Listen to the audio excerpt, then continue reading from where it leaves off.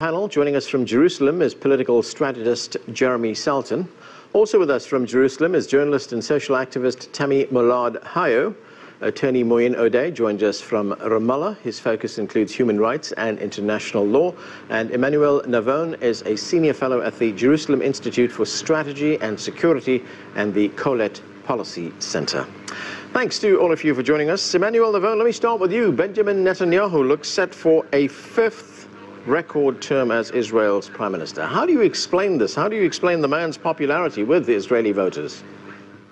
I wouldn't say necessarily his popularity, but the fact that Israeli voters, when they have to decide between him and his opponents, I think realize, most of them, I mean a majority of Israeli voters obviously, that the balance sheet is a good one, that Israel has never done better internationally. Its economy is also doing very well, and it wasn't clear from the other main candidate, Benny Gantz, what his alternative was in terms of foreign policy, in terms of economic policy.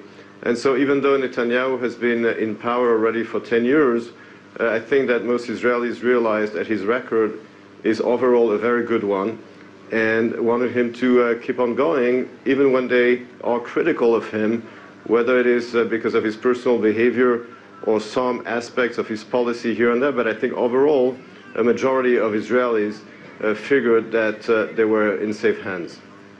Tammy